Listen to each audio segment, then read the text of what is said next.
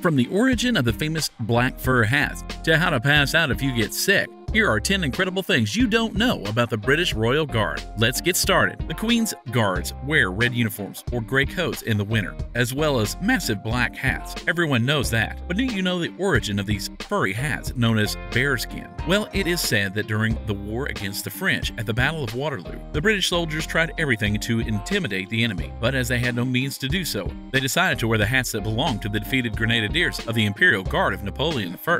In this way, they managed to intimidate the enemy troops by looking bigger and scarier too. Well, these hats made them a bit bulky and warm, because in case you didn't know, they are made from the fur of Canadian black bears. Also, these hats that are still worn today require strong necks that can support their weight during the day. And how? These hats measure up to 46 centimeters and weigh some 680 grams, but the Queen's Guards eventually got used to them. Moreover, these emblematic hats give these soldiers a lot of presence, and we could hardly imagine Her Majesty's Guards without this imposing headgear. The soldiers of the Royal Guard never smile while on duty. Indeed, although they sometimes feel like smiling for a selfie that a tourist takes with them, or laughing for some joke that is told to them, they simply are not allowed to do so. That's right. The soldiers of the Royal Guard are always marbled so that with time, nothing can make them smile. But to achieve this, they need a lot of effort because they have to be very resistant to tourist jokes. And then, according to some sources, they would be fined if they dared to show their teeth. Well, these guards get used to it with time, even if sometimes it must be said their resistance can be lacking. But it is true that this particular impassive air made these soldiers quite funny in spite of themselves. Do you like this video? Then don't forget to give us a like, subscribe to the channel, and activate the bell to receive all notifications and not miss anything of our next publication. Let's continue. The British Royal Guard has a lot of strict rules to follow. However, that does not mean that the Queen's Guards have to stay strict all the time, because the truth is that these soldiers like to have some fun once in a while. As strange as it may sound, they sometimes know how to do it very well. That's right. In some ceremonies, such as the changing of the guards, they can play fun tunes outside of the traditional military music, like movie music, for example. Listen, for example, how these soldiers play with perfection the music of the movie Indiana Jones.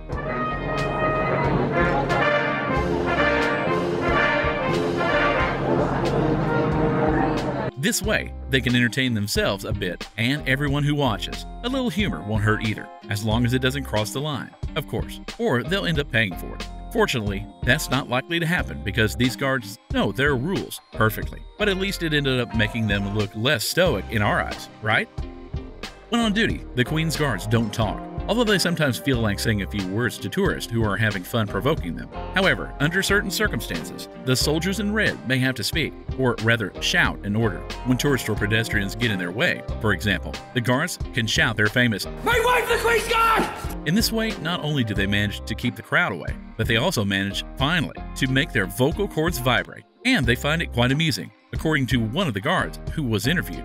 However, it could get them into a little trouble with the crowd, who would not hesitate to approach them again or do anything to hear them speak again. However, the guards were content to ignore them and continued on their way without stopping and without being provoked, even if it meant shoving the most daring ones. Nevertheless, they will have broken the silence, and that will have made them rather joyful, at least for a few seconds. Her Majesty's Guards march in ceremonial parades all the time and train hard to make sure everything goes perfectly, but sometimes they can face difficult conditions like cold or heat. Imagine them marching in the warm uniforms and heavy fur hats in the hot sun. Generally, these guards try to forget about their difficulties and they end up doing their duty properly. But this can sometimes cause them some discomfort, such as fainting. In fact, many guards have found themselves face down in the middle of a parade because of the heat. You probably wondered why guards who faint end up in this position, right? Well, simply because they are trained to do so. Besides, falling head first would prevent disruptions during the parade and allow the other guards to continue without their comrade.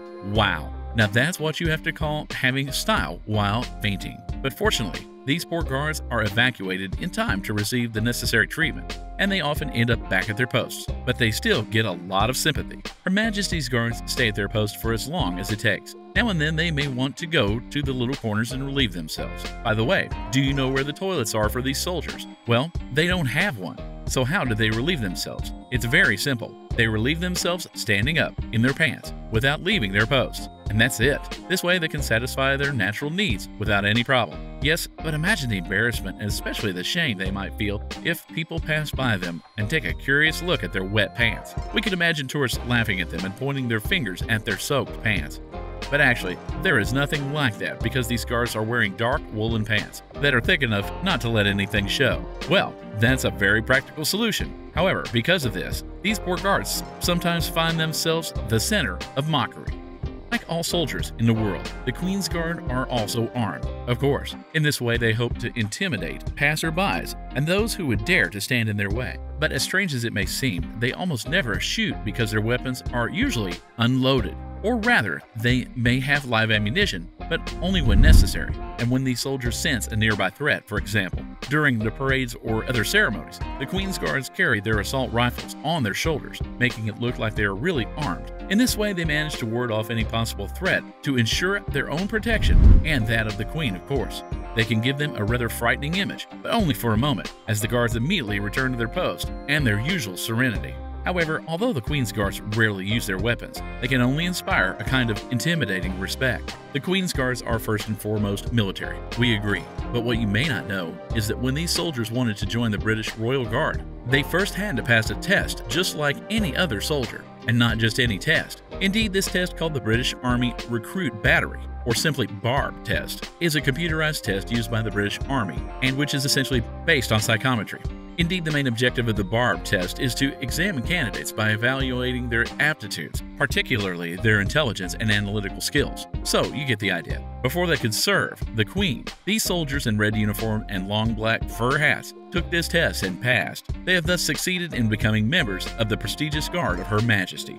But for this, they had to show a lot of skills and efforts by solving problems that require logic. However, with the position they now hold, this test is nothing more than an old memory for them. But you can imagine how proud the Queen's Guards must have felt after passing the BARB test. Many soldiers in the British Royal Guard have long dreamed of serving the Queen by joining this prestigious unit. But to do so, they must, of course, meet many criteria, pass the test, and meet all to be able to hold a position in the British Royal Guard. These people then do everything to meet the requirements, and with a bit of luck, they end up landing in the British Royal Guard and getting their dream job, donning the famous red uniforms and wearing the long black fur hat. However, no matter how much these soldiers achieve their dreams, they can easily find themselves in situations that are much less pleasant than one might think. Well, you only have to see their standing position and their impassive air all day long to understand that these guards are bored. That's right. Although their duty is to watch over the castle and protect the Queen, they often stand still and have to stay that way for a long time. When there is no ceremony, or where they are not going to see a member of the royal family or some other celebrity,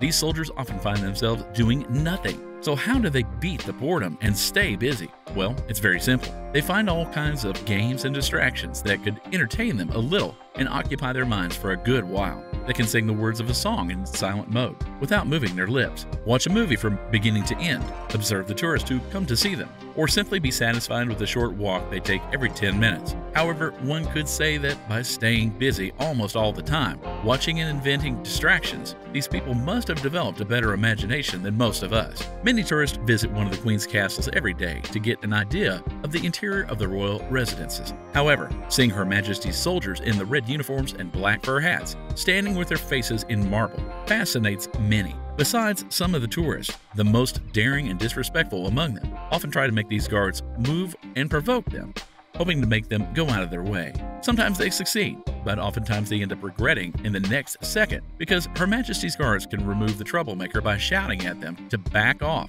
or even threatening them if necessary. If such an incident occurs, the tourist will quickly move away to get out of sight of these guards who suddenly become threatening, but at least they will understand forever that one does not have fun with the guard of His Majesty. That's right, these guards are not toy soldiers. You've just discovered 10 things you didn't know about the British Royal Guard. Which of these secrets amused, surprised, or shocked you the most? Do you know any other secrets about the Queen's Guards? Leave your answer and impressions in the comments. And as always, don't forget to subscribe, like, and share this video.